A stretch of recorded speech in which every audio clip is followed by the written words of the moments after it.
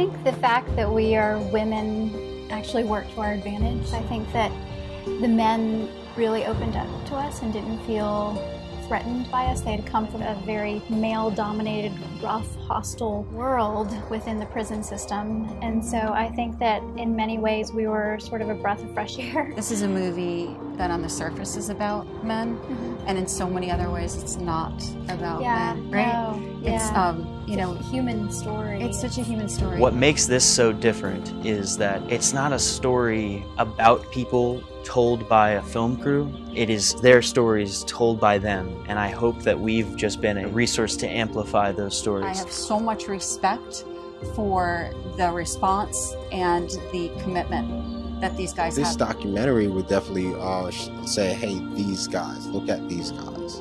These would be the example. If no one have seen anybody come out of their situation or their predicament, let these guys be that example. Our goal, and the goal of the men whose lives we've been following, is to take their stories to schools across the country. I think if I could say there was one reason we wanted to do this film, it was to demystify the stereotype of the drug dealer and what lies beneath. So I think what we're doing is challenging people for just a few minutes, you know, or I guess the length of the documentary, to really step into their shoes and to imagine what it would be like